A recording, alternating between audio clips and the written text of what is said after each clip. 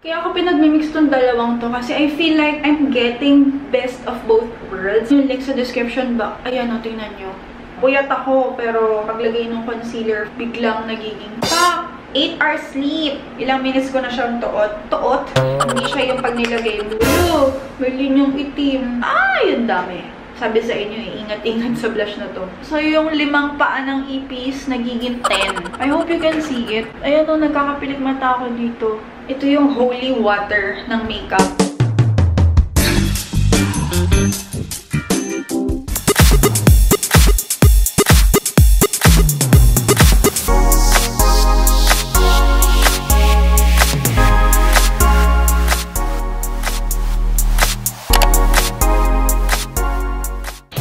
Welcome back to my channel, and welcome to my channel. If you are new, don't forget to subscribe and click that notification bell below before we start. For today's video, I decided to film a get ready with me video or my current makeup routine. Papakita ko sa inyo kung paano ko ginagawa yung makeup ko. Usually ako paulit-ulit lang talaga ako ng way kung paano ako mag-makeup kasi simple lang talaga ako mag-makeup. I don't go for a very glam makeup look pagka pupunta lang ako sa mall unless merong event ako na pupuntahan or occasions na pupuntahan. But then itong papakita ko sa inyo, ito yung makeup routine ko na ginagawa ko lagi just to look presentable, ganun. So mix of high-end and drugstore makeup to, but usually drugstore itong mga gagamitin natin today. As you can see, I don't have anything on my face right now. Higdin lang ako ng onte para hindi naman tayo maputlaan, no? So if you wanna see what are the products that I use for my makeup routine, just keep on watching. So mag-start na tayo. It's been a while since my last sit-in video or beauty video. Maglalagay muna ako ng contact lenses hanggat malinis pa yung kamay natin. And these contact lenses are from Lens Circle. Lens Circle is an international brand which offers contact lenses, different kind of contact lenses, different colors, different design. Lahat ng kailangan nyo ng kulay meron sila. If you are looking for a perfect contact lenses for you, I'll be putting the details on the description box below para matrace nyo agad yung website nila. Excited ako i-try ito kasi ako mismo pumili nito. It comes with this pouch. Super cute pouch kasi it's an animal print and mahilig ako sa animal print. It's bubble wrap. Magic Color Soft Contact Lenses. Yan. As you can see, I don't know kung nakikita nyo loob, nasa bottle pa siya. It says here, yung kanilang contact lenses is made in Korea. Aside from this one, it comes with a contact lens case, syempre. Meron silang ditong mga card. Lens Circle, thank you for shopping with us. And then user guide, kung paano siya gagamitin. Here, always wash, rinse, and dry hands before touching your lenses. Yes, malinis na yung hands ko. Just the usual user guide, instruction. Meron pa ditong isang leaflet kung paano natin siya bubuksan. Kababalik ko lang kasi binuksan ko yung bottle and pinalitan ko na yung dalawang contact lenses ng solution. Ayan. Meron siyang authenticity check para ma-check natin kung if it's really authentic. So, isa-scratch natin siya. Which is nice kasi, di ba? Hindi tayo mag-aalala kasi syempre matayan. We have to protect our eyes. Lalo na sa mga sensitive eyes, di ba? Ayan. Super simple lang nito. Black-gray lang siya. Subtle lang. Yung parang wala ka lang suot. And on the first feel, super lightweight. Hindi siya yung parang feeling mo meron kang contact lens talaga sa mata. Tapos, not itchy. Hindi rin siya mainit sa mata. So far ha, pero let's see later after our makeup. Tagal ko na rin hindi nagko-contact lens. Pero ayan siya itsura niya. I like it. Para lang siyang dull for everyday use. Hindi yung parang, uy, naka-contact lens siya. So let's try the other color. I still have here para siyang brown, black. Ayan. Nice to.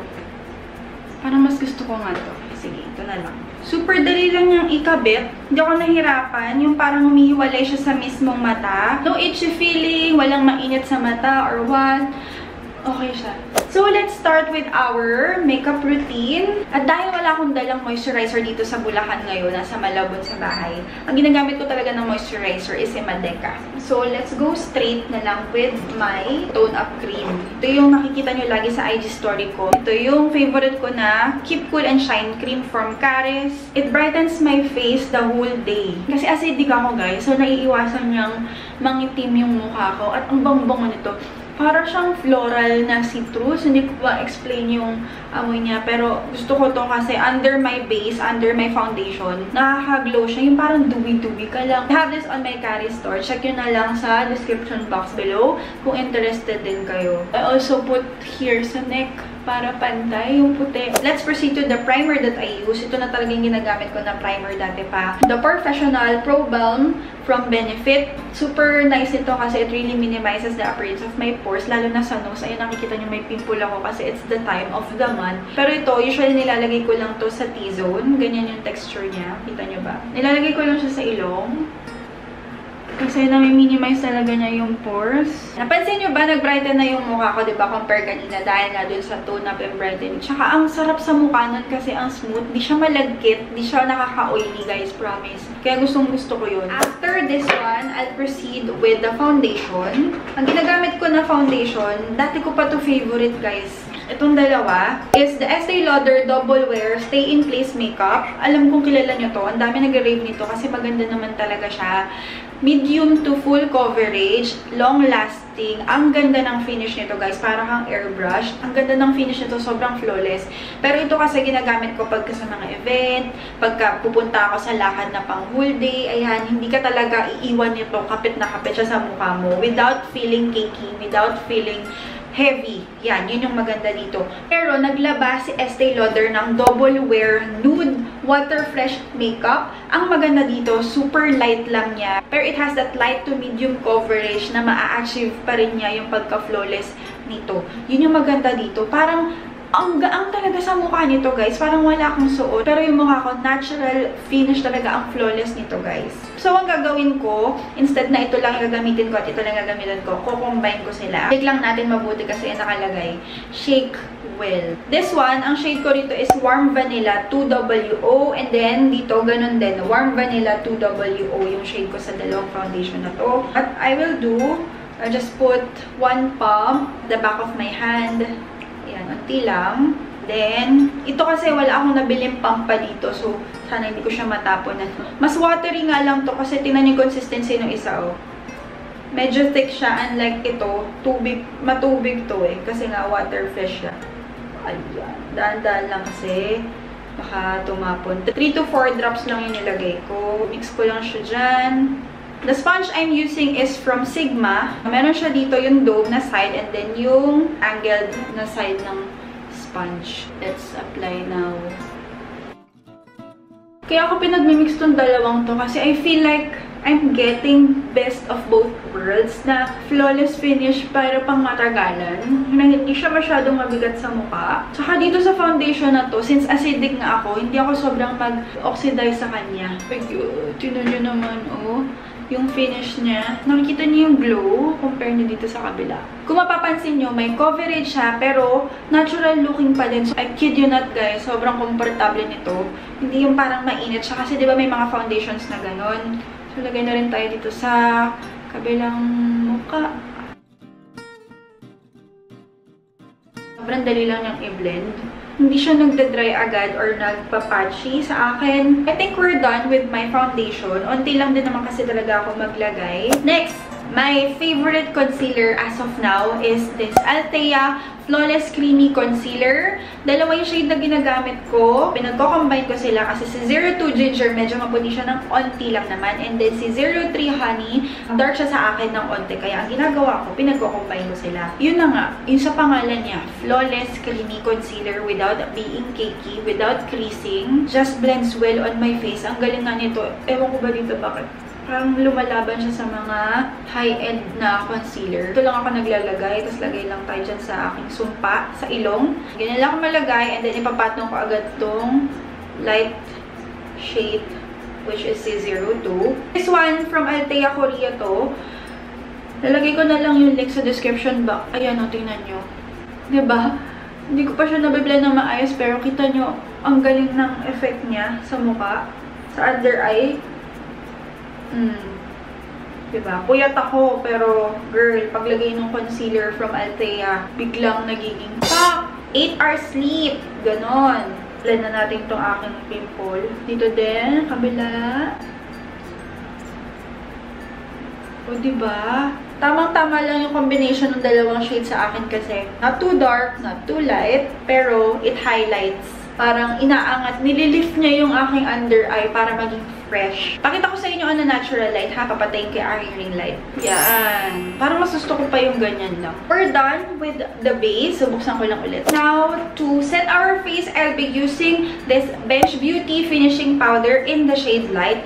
This one is so nice. Ewan ko, may magic power tong powder na to. Bakit ang ganda ng finish nito sa mukha? Although, hindi siya sobrang long-lasting, pero natatransform niya yung aking mukha. Kokontrol niya yung creasing ng concealer.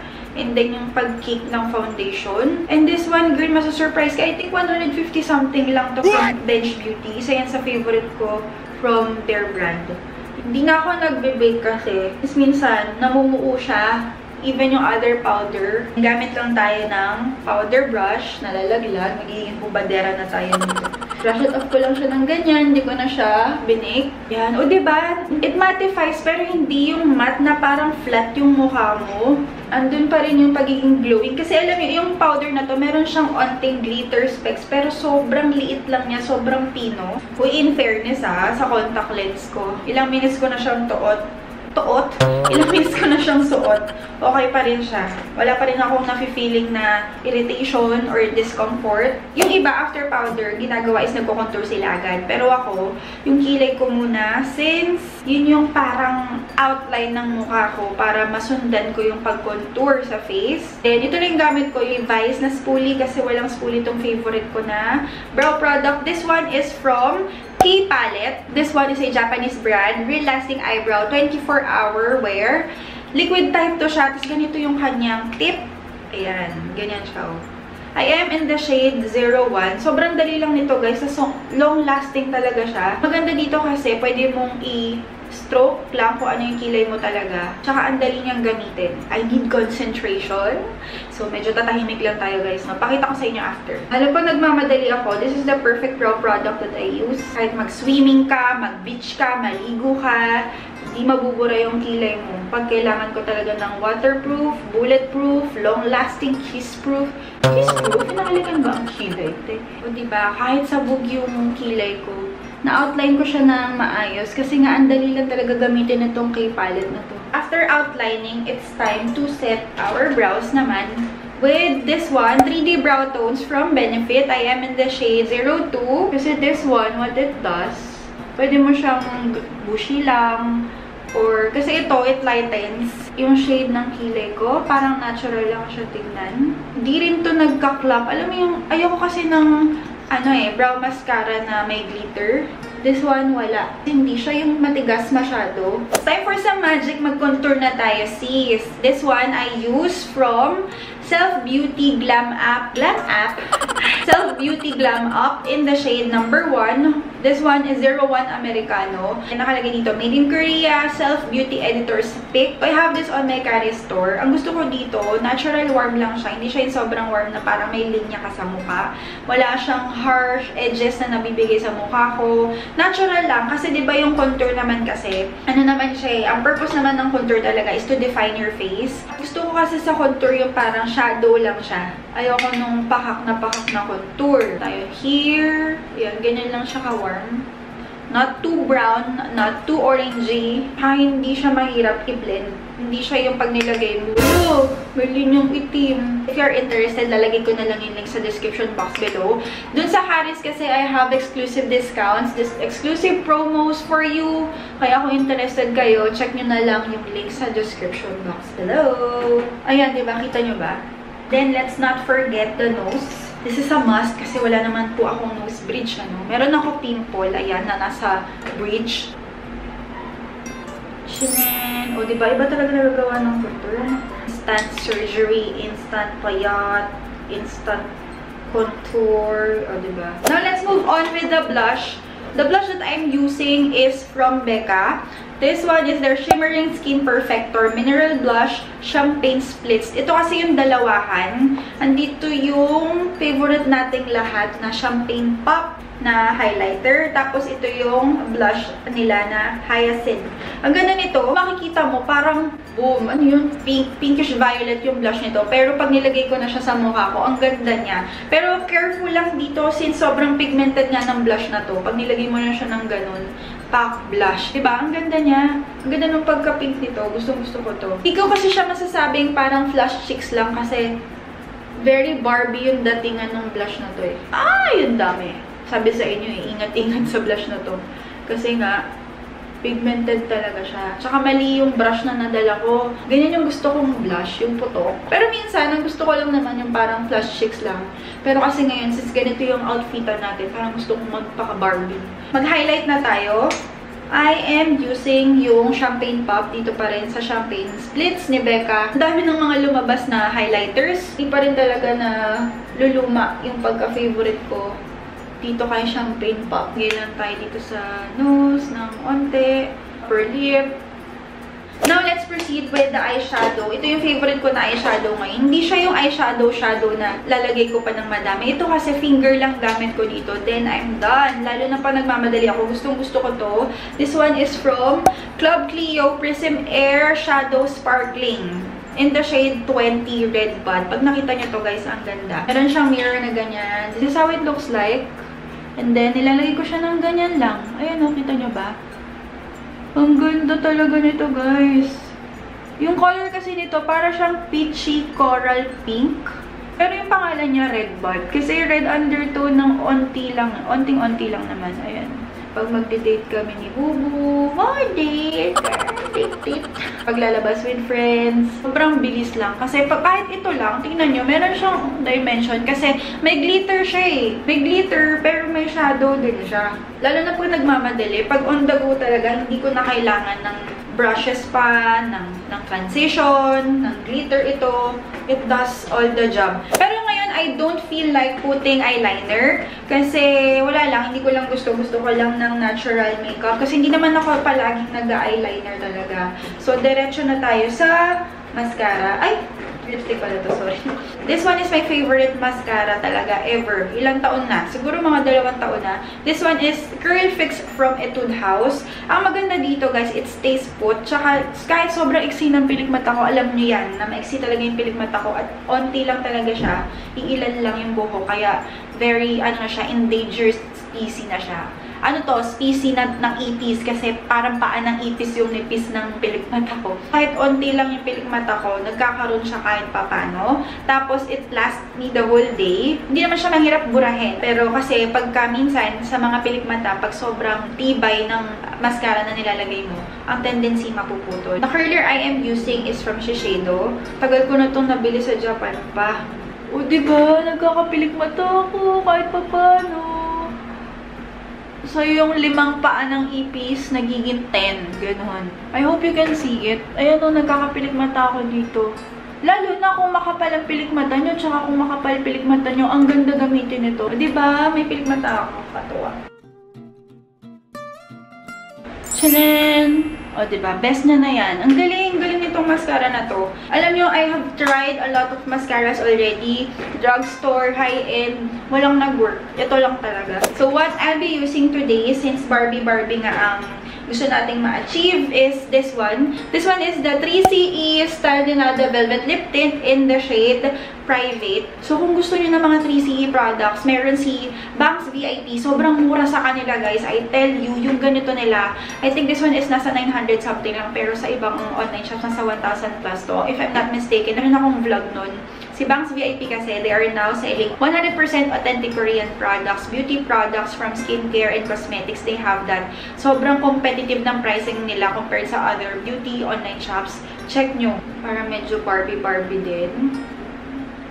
Ang ganda ng shade nito. Ayan. Inner lip lang. Popping bright pink.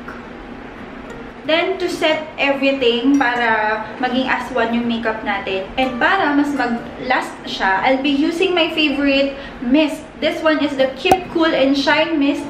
3-in-1 fixins siya. Ito yung favorite ko. Meron akong sale nito before. Naka-buy one, take one ako nito. I might do another buy one, take one exclusive din nito. Let me know if you want another one. Diba nabanggit ko sa inyo kanina na favorite ko itong Keep Cool Shine Cream. This one is a makeup fixer to avoid smudging, to avoid caking. Then, brightening essence. Yun yung gusto natin dahil nga acidic ako, I oxidize a lot. Yun, ma-prevent niya yun. And moisturizing mist. Yun yung maganda dito. Diba? Kasi dito sa atin, hindi porke mainit, hindi na natin kailangan ng moisturizing effect. Kailangan natin yun to avoid yung mag-dry yung face natin, mag-cake yung makeup natin. Kailangan natin to moisturize our face as well. Ito yung holy water ng makeup, kung tawagin. Kasi nga, ang ganda ng effect nito. Ganito lang ako maglagay, just like so. Yan, kung yung tipirin. Kasi magic yan sa mukha. Yan ang finishing touch ng ating makeup. Patuloyin lang natin siya ng onte and we're done!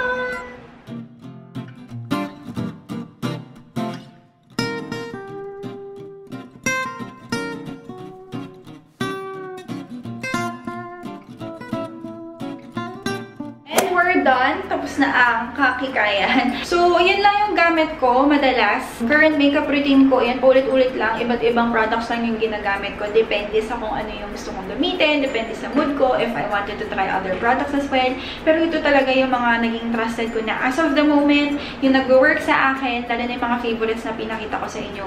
And so far, nagustuhan ko yung mga contact lenses ni Lens Circle. Kasi nakita nyo naman, di ba? Ang tagal ko na siyang suot. And it's so comfortable. Ang dali niyang ikabit, ang dali niyang tanggalin. No irritation, hindi masakit sa mata, hindi makati sa mata. And what's really nice is, hindi nag-dry yung mata ko. Kahit na sobrang tutok ko na sa ilaw, kahit na ang tagal ko na nakatutok sa camera or nakaharap sa inyo, wala akong irritation na na-feel. Sobrang comfortable niyang gamitin. Ang ganda. Ang ganda. Nagustuhan ko yung contact lens kasi yung napili ko na color, just perfect for my liking. Tama-tama lang for an everyday look. Kahit saan ka magpunta, pwede mo siyang gamitin on a casual basis. Kahit nga even on a date, ang ganda gamitin itong contact lens. Yan siya. And that's it for our makeup look today. Sana nagustuhan nyo. And if you're interested with Lens Circle and the other products that I showed you, everything is on the description box below para matry nyo rin yung mga products na ginamit ko. So if you have other video requests, let me know. Just comment down below. Kung may mga questions kayo, don't hesitate to comment down below and suggest everything you wanted me to make videos on the next pack. If you like this video, make sure to give it a thumbs up, subscribe to my channel, and click that notification bell below para lagi kang updated on our next uploads. Thank you for watching, sweethearts, and I hope to see you on the next one. Stay sweet, guys. Bye!